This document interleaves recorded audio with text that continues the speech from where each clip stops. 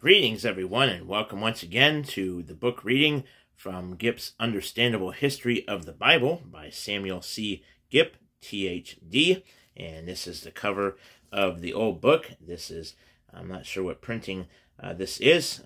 Don't remember. I'll have to look at here really quick. So let me get you the printing here.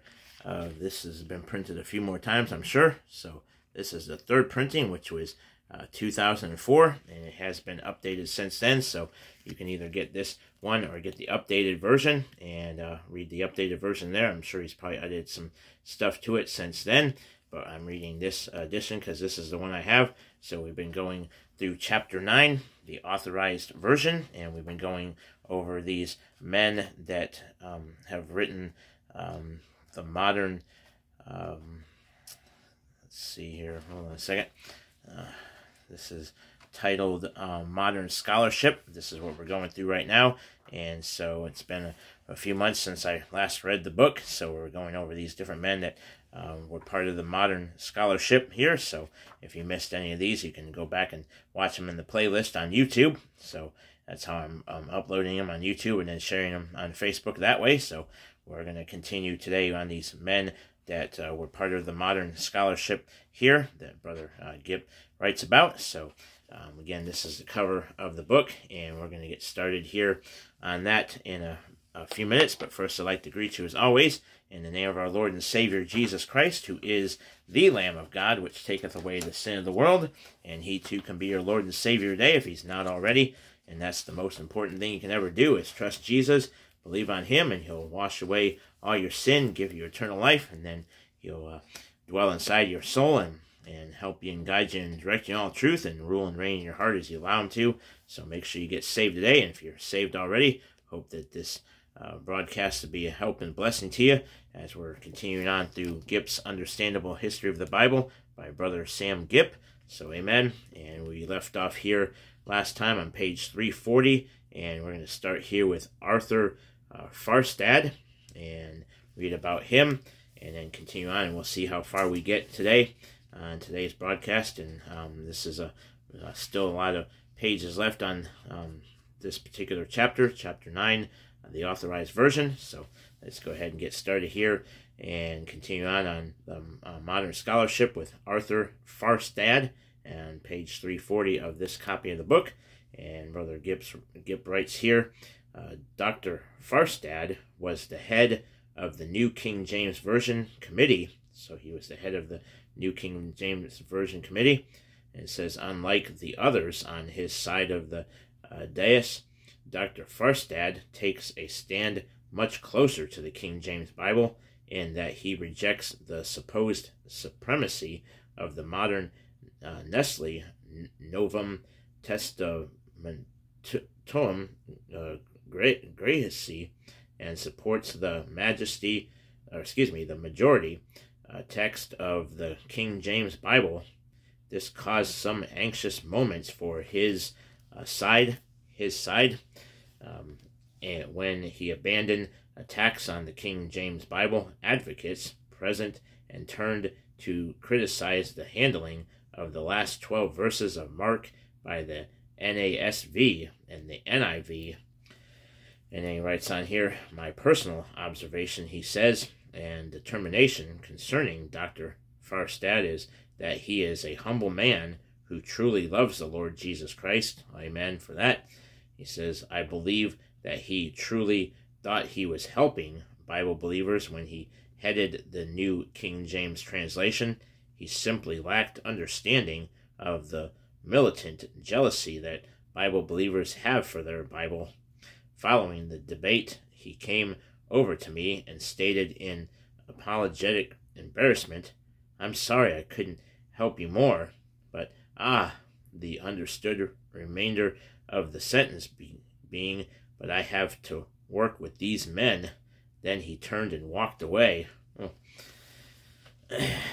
Farstad displays evidence of having much more love and reverence for the Scripture than his contemporaries.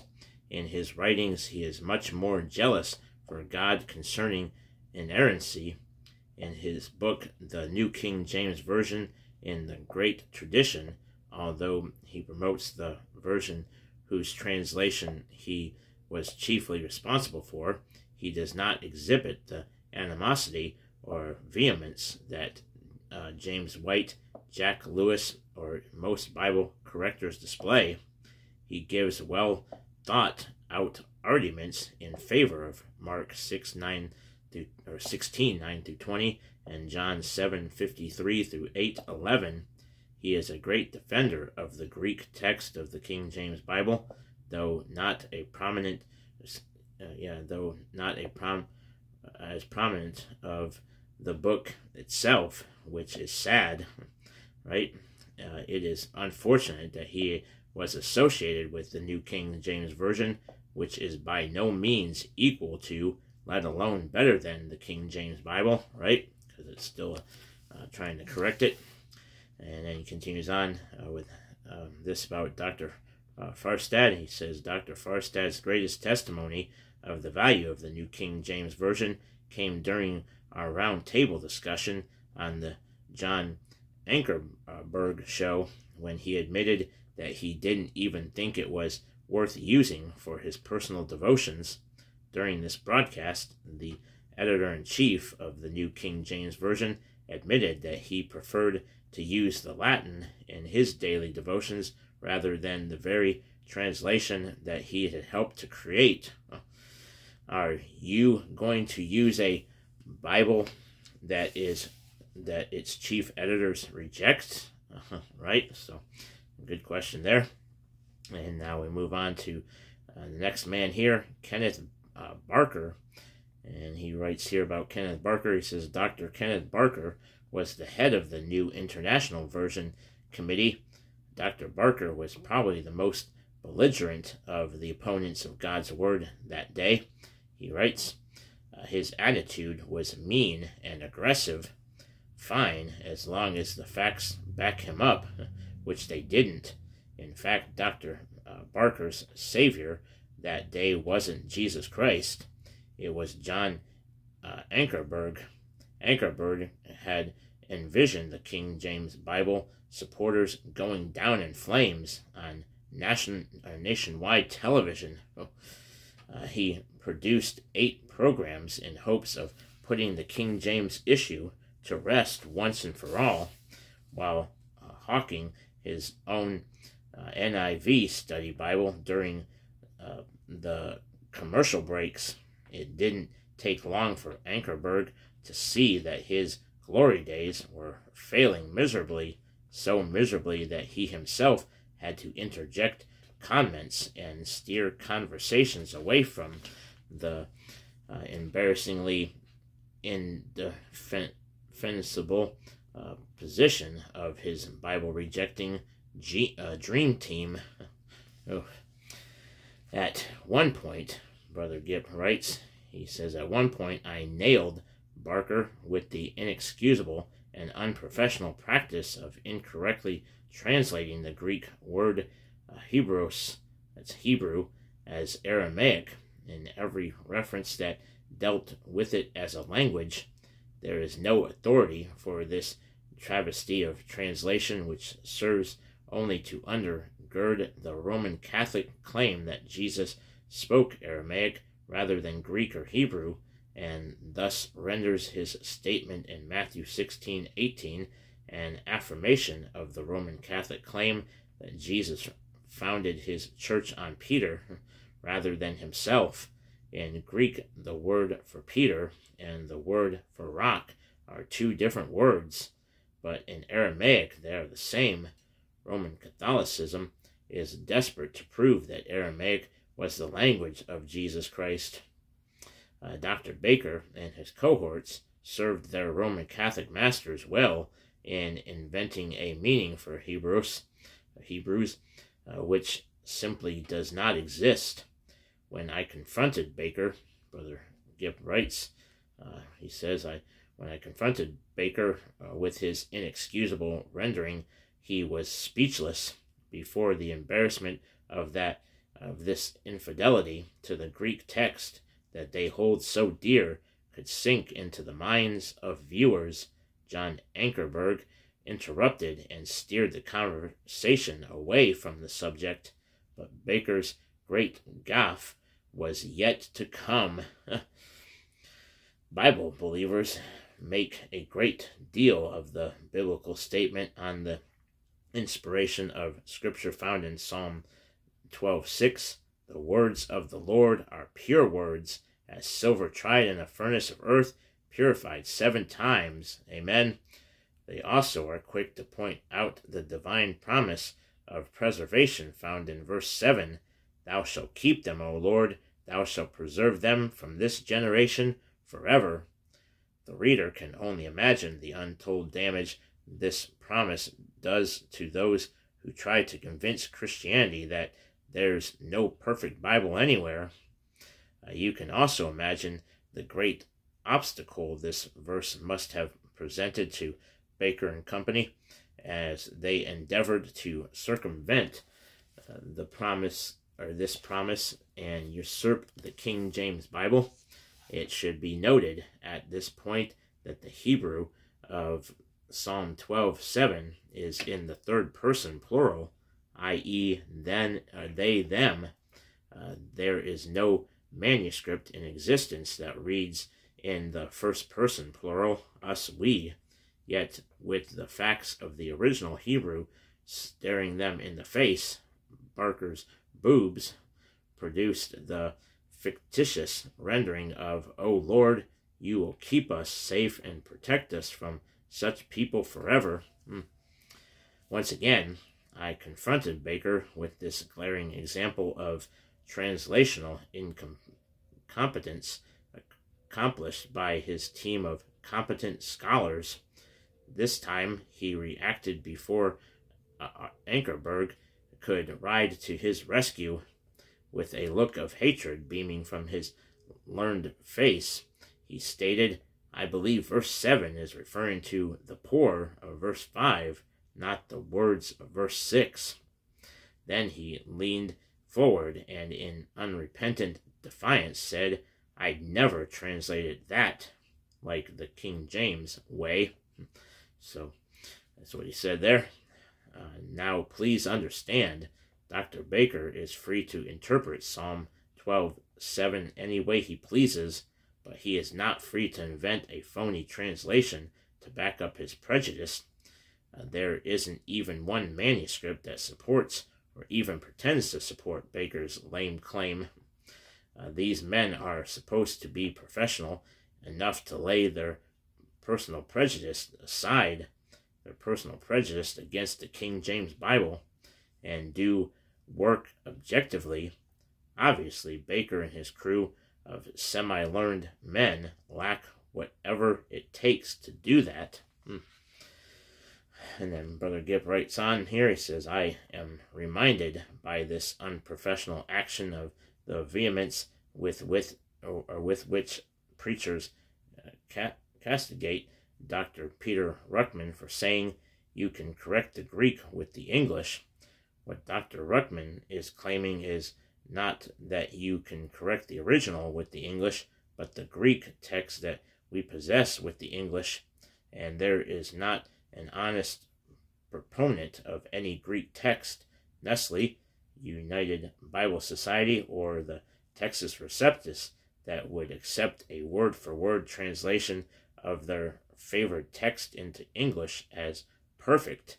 Therefore, the King James English, which doesn't even slavishly follow the Texas Receptus, represents what the original would read like if we had it, if we had it here today. Therefore, it can shed light on the minute or major errors of the extant text that we possess. Yet here is the renowned Dr. Baker, who, with no Hebrew authority whatsoever to support his personal beliefs, apparently believing that he can correct the Hebrew with his English. So please, where's the outcry of indignation so frequently leveled at Ruckman? To assault Ruckman and not Barker is kin to shameless prejudice shown by the environmentalists when they bemoan an American Exxon Valdez oil spill, and yet are strangely and hypocritically silent when a non-American Saddam Hussein deliberately pours millions more gallons of raw crude into the Persian Gulf. The Persian Gulf. Could it be that critics harbor their own share of prejudice? And so that's it for that man there. Next, we move on to Jack Lewis. And Brother Gipp writes this about him. He says, As I rule, I have chosen not to call people by name in my books and then call them names. Yet at this point, I am forced to say that Jack Lewis is both a deceiver and a liar. I will clearly prove my point. In 1981, Baker Book House published a book by Lewis entitled The English Bible for Form KJV to NIV, A History and Evaluation. Such a title would immediately lead the reader to believe that this author has a multitude of Bible versions, 11 to be exact, and then gives the reader his objective conclusion of which are good and which are bad. That is where Lewis is a deceiver. You need go no further than the table of contents to see this. His chapter evaluating the New English Bible is amply titled The New English Bible. The chapter concerning the NIV is similarly entitled The New International Version. Thus, he objectively addresses the various translations in his book. So what do you suppose the chapter evaluating the King James Bible is called? Well, if you thought it would be the King James Version, you were deceived. It's called Doctrinal Problems in the King James Version. Wow. Thus, before you even get past the table of contents, you can see that Lewis is prejudiced against the King James Bible. In fact, Lewis doesn't even ascribe doctrinal problems to the chapter evaluating the Jehovah's Witness version. It is simply called the New World Translation of the Holy Scriptures. He has more grace with heretics than with Bible believers. That's pretty sad there. And continuing on, it says, what are the doctrinal problems Lewis stumbled upon while objectively evaluating the King James Bible? He gives none. He writes, yet he blows smoke about his dislike for the King James Bible and then defends his choice of the title for this chapter by saying doctrine means teaching, and any failure to present the Word of God accurately, completely, and clearly in a translation is a doctrinal problem. And then there's a little note down here at the bottom. It says this is 319, this note here. And this is the title here, Lewis Jack P., The English Bible from KJV to NIV, A History and Evaluation, Baker Book House, Grand Rapids, 1981, page 61. So that's that note there. And now let's continue back on to the text. And it says, I could believe that Lewis used such a loose and flimsy definition of doctrinal problems if he had entitled the other chapters the doctrinal problem in the New International Version, the doctrinal problem in the New American Standard Version, and so on, for only a deceiver would attempt to pretend that the King James Bible has doctrinal problems and then further pretend to be blind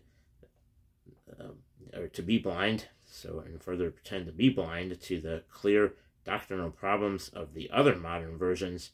But Lewis doesn't do this because Jack Lewis is a deceiver.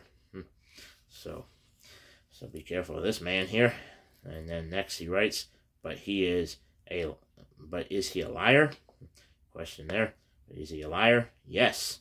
On page 55 of his book, he has a paragraph full of words in the King James Bible that he claims have passed completely out of use. These are the infamous archaic words we hear so much about. In this list, Lewis deceivingly includes Talitha Kumai. This is not archaic, it's Aramaic. It is nothing more than a transliteration of the Aramaic words used in the passage. Once again, Lewis attempts deception, but his crowning work is found in the same list, where he states that sanctum sanctorum are words in the KJV which have passed completely out of use. Sanctum sanctorum appears nowhere here in the King James Bible. Lewis is a liar, and yet men like James White will refer to him as an authority to justify the elimination of the King James Bible. And then concluding about this man, he writes, personally, I am not offended by Lewis's attempts at deception and his outright lie. I welcome them. I am always pleased to see my adversary forced to actions that are plainly dishonest and insincere, for if they really believed that they were right, they would never do so. Thank you, Jack. Thank you, James, he writes. And then we have this note here, note 320, and down here at the bottom of the page, I'll read this to you, and then we'll move on to Kurt Allen. So here it says in this note here, 320, he writes, I don't consider Bible correctors to be my personal enemies. Ross tries to make himself that, though, since they seek to destroy the Bible rather than me personally. I consider them my adversaries because I have chosen to confront and withstand their attacks on God's perfect Bible and refute their arguments while presenting a few of my own. I am not sure they feel the same way. I was once smacked in the face by a Bible corrector after he chose to start an argument and then lost it. For all the derogatory things Bible correctors say about us Bible believers, I do not know of this type of thing happening in reverse. So who is really mean-spirited and hateful? All right, next let's move on to this next man here. And let's see here. All right, looks like this is a little bit of a lengthy one on this man here. So let's see here. So this would conclude this part here. So let's go ahead and we'll read this here. Let's see, we're 22 minutes in. All right, so we'll read on him, and then we'll he'll be the last one we read on, and then we'll end up in the King James Apocrypha, and then we'll stop there. So we'll go for the rest here. This is him, Kurt Allen, and this talks about him from 346 to 353. So let's go ahead and continue on here and read about Kurt Allen, and that's A-L-A-N-D. And what Brother Gipp writes about him, he says, Kurt Allen is probably the leading authority on Bible manuscripts alive today. He resides in his native Germany, where he is the head of the Institute for New Testament Textual Research in Munster, Westphalia. That's Munster, M-U-N-S-T-E-R, with two dots on top of the U.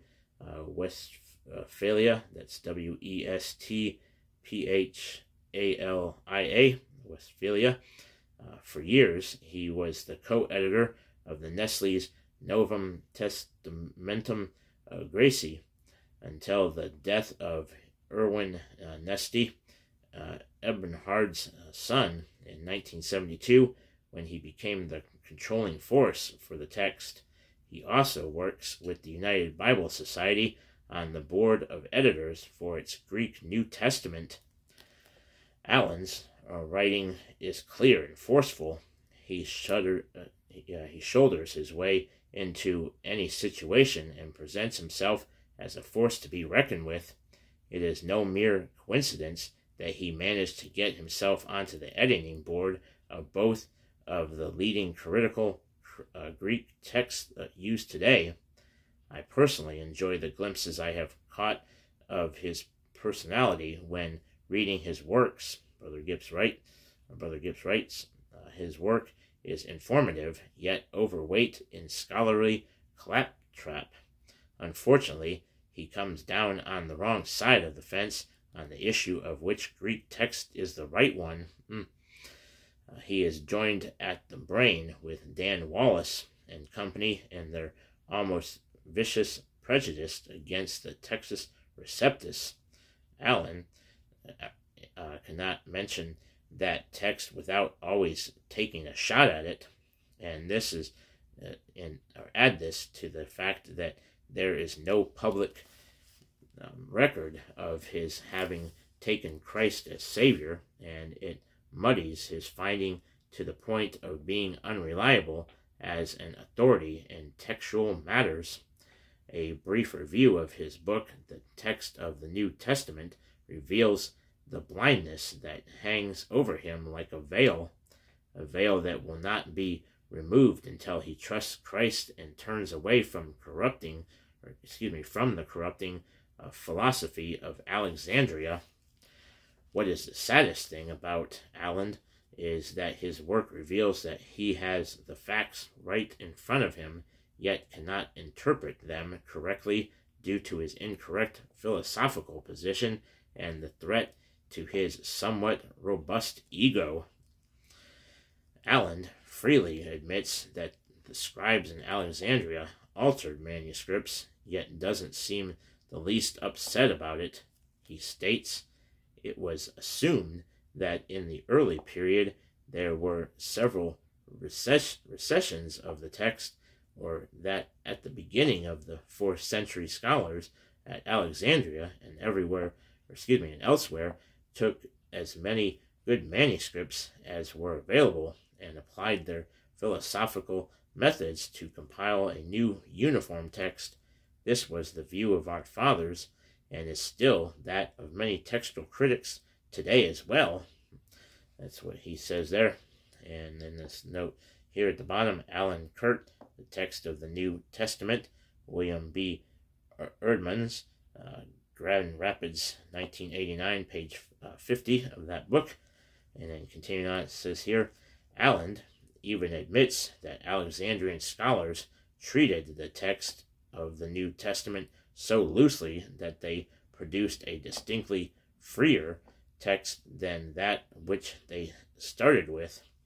Quite possibly, Bishop Demetrius had manuscripts prepared for his newly recognized diocese, now under the direction of his newly appointed Chorepiscopoi and its church, in a scriptorium related to the catechetical school, which probably existed despite the lack of any documentary evidence. Continuing on, designing particular manuscripts, which probably were imported from other provinces of the broader church to be master exemplars, would have created a special Alexandrian text. And then this note here at the bottom, here it says, concerning the exemplars, Allen refers to an exemplar is any manuscript form which a copy is made, is any manuscript from which a copy is made. It is considered that the parent and the copy is its child or offspring. Textual criticism basically seeks to follow the trail of copies back to their exemplars in a vain hope of discovering the original text. So that's that note there in the middle of the verse, or what he writes here. And so continuing back into the text, so again it says, designating particular manuscripts, which probably were imported from other provinces of the broader church to be master exemplars, would have created a special Alexandrian text. But this hypothesis, however, intrinsically possible does not square with the evidence of the manuscripts up to the 3rd, 4th century, thus page 45, 46, and 66, and a whole group of other manuscripts offer a free text, i.e., a text dealing with the original text in a relatively free manner with no suggestion of a program of standardization. Or were these manuscripts also imported from elsewhere? And then emphasis mine, he writes in parentheses. And then this note here, this is again from Alan Kirk, the text of the New Testament, William B. Erdman's Grand Rapids, 1989, page 59 of that book. So hope you understood that well enough there. Alan Kirk writes, and then continuing on, Brother Gipp continues on here. He says, "It is first to be noted that Alan has great faith in a scriptorium which he has no proof ever existed. Next, we need to note his admission that the manuscripts coming out of Alexandria are considered to contain a text that is freer in style than the originals. In other words, Alexandrian scholars took casual liberties in altering the text of the exemplars they used to produce a unique, call it local text," he writes in parentheses. So a unique, call it local text. Allen further admits to this when he states the more loosely organized a diocese, or the greater the differences between its constituent churches, the more likely different text types would coexist, as in early Egypt. And then I bid page 55 and 56 of the same book mentioned above. So continuing on, writes here, how can Dr. Allen admit such slack handling of the Word of God and yet uphold Alexandria as the source for the correct New Testament text, he asks. No one can be this ignorantly blind. It can only be willful. So, but Allen isn't finished arguing our case for us. He further admits that Christianity was concentrated in the East, Antioch, not in the West, Alexandria. And so this is what Allen says here. The overall impression is that the concentration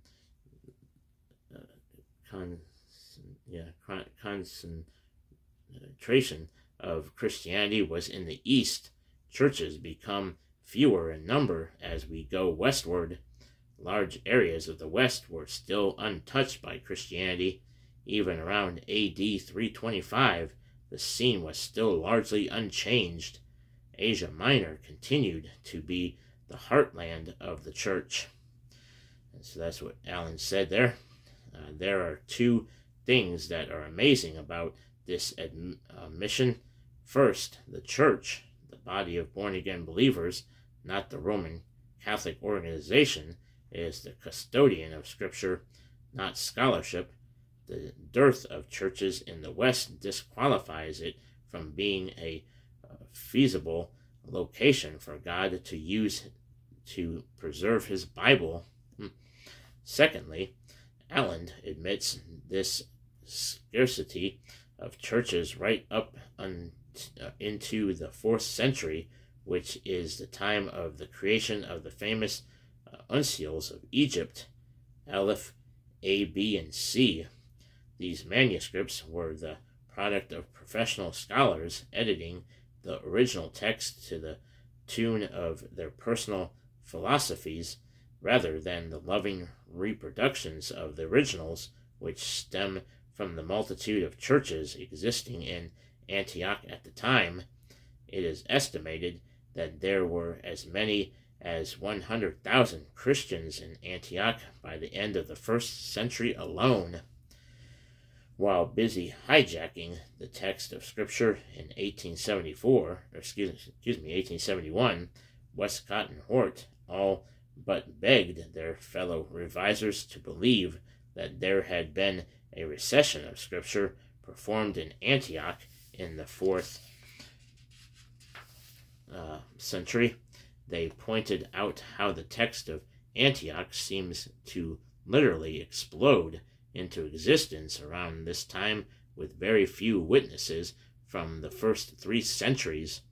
They claim that this is proof that the Byzantine text was created in Antioch about this time. This leaves Bible believers with the embarrassing position of defending a text which consists of a multitude of late witnesses while being sparse in the early centuries. How can we explain this? We don't have to.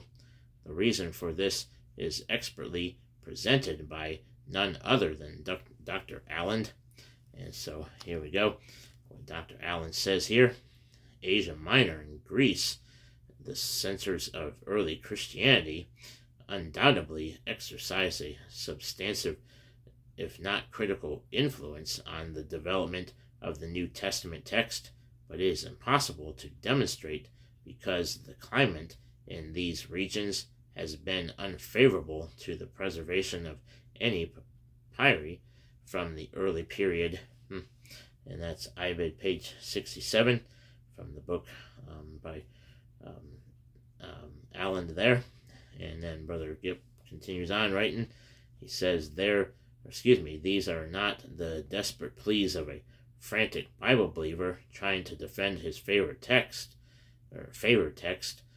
These are the authoritative declarations of our opposition's great voice. But Dr. Allen is not finished providing us with his expert assistance. Allen clearly explains that this lack of early witnesses is due to the destruction of the Byzantine text's early witnesses during the Diocletianic persecution of the churches of Asia Minor. And then this is what he writes here.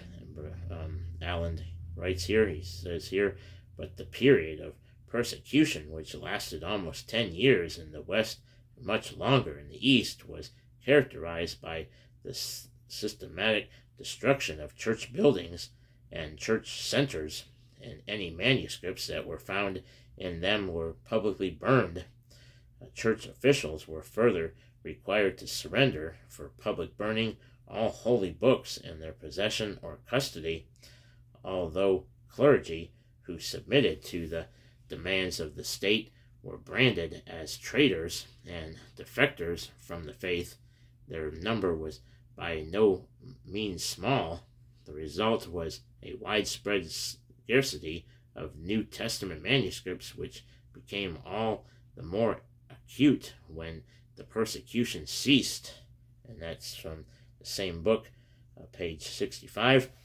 And then continuing on, Brother Gipp writes, Allen unwittingly explains why there is such an absence of early witnesses for the Byzantine Textus Receptus text prior to the 4th century, and what of the explosion of witnesses beginning with that same period. Dr. Allen continues, for when Christianity could again engage freely in missionary activity, there was a tremendous growth in both the size of the existing churches and the number of the new churches. There also followed a sudden demand for large numbers of New Testament manuscripts in all provinces of the empire. And that again is from the same book, page 65 again. And Brother Gibbs continues on here. He writes, following the end of the Diocletianic persecutions, the churches in Antioch and the surrounding areas immediately began generating copies of their remaining manuscripts to fill the void. Thus we find large numbers of manuscripts appearing around this time. It wasn't the result of an orchestrated recession. It was the normal recovery process of an unstoppable church. But in this single report, Allen's blind prejudice prevents him from seeing what is right in front of his face. The question screams to be asked, if the churches in Asia Minor were curtailed and destroyed by Emperor Diocletian's Bill Clinton-like tactics, why wasn't the vertability, unmolested text of Egypt hungrily embraced and copied by the remaining churches? The question is all too clear from the actions of our historic fathers. They didn't adapt the text of Alexandria, Egypt, in place of that of Antioch, because they recognized that it had been corrupted by Egyptian philosophy, while education accepted the Alexandrian text and still does. The church, the custodian of Scripture, rejected it and always has. If they had thought the Alexandrian text to be a reproduction of the original text, they would have scooped it up, reproduced it fanatically, and today it would predominate the number of extant manuscripts instead of numbering the mere handfuls. But the church rejected the corrupt text of Alexandria, and when she saw the opportunity to reproduce and promote the text, she jumped at the fortuitous event and reproduced the correct text in huge volumes. In doing so, she proved the wisdom of God in assigning the text to her for safekeeping rather than to the whim of a bunch of Egyptian scholars, whether in the 4th century or in the 20th. Allen's blindness prevents him either from seeing this or from admitting it, but that should not come as a surprise to anyone who took note of the great omission in his book, for in over 330 pages, Allen never once refers to divine inspiration, divine preservation, or even God. He, like White, Wallace, and the rest of the educational establishment, does not view the Bible as divinely inspired or preserved.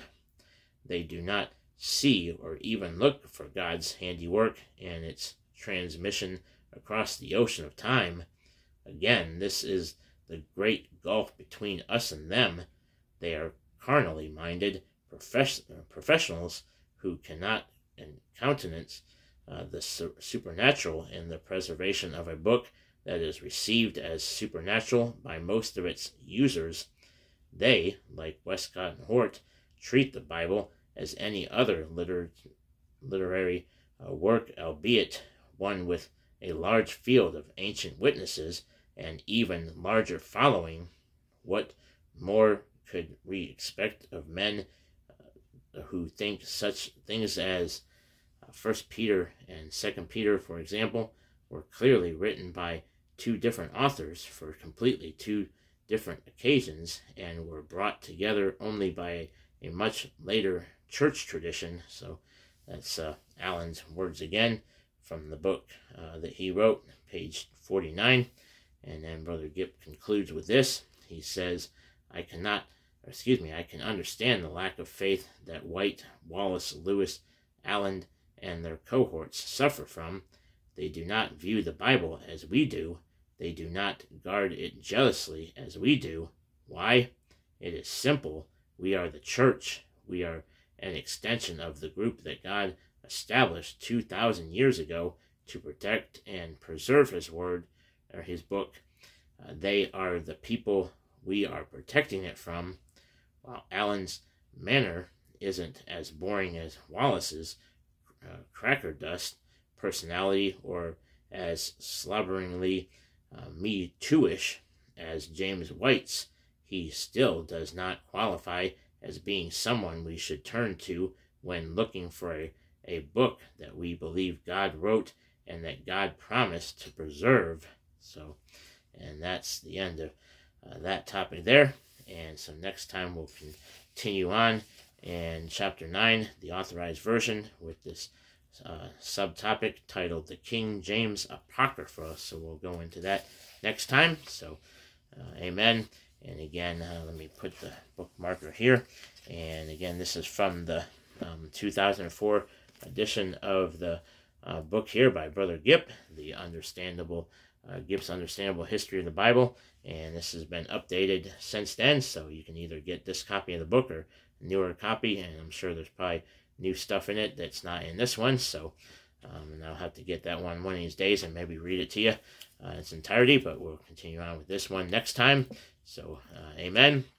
And this is in the playlist on the YouTube channel, and that YouTube channel, it says Ambassador for Christ Broadcasting, or typing in Baptist Spread Broadcast and look me up that way, and like and subscribe. And you can also watch the Baptist Spread broadcast and then the other broadcasts I do, where I've been reading Brother James's book on Genesis, part of the Christ Honoring Commentary series, and that's in the playlist also. So, and amen. So I apologize for any mistakes I read here when I was reading the text here, but I tried to pronounce these words and stuff as best I could, and got a little tripped up there a little bit, but hopefully you understand it well enough to listen to me or read it. So, and of course you can always get a copy of your own and read it yourself. So, amen. But anyway, that's going to be it for today. So, thanks for watching, and may the Lord richly bless you until next time. And bye-bye for now.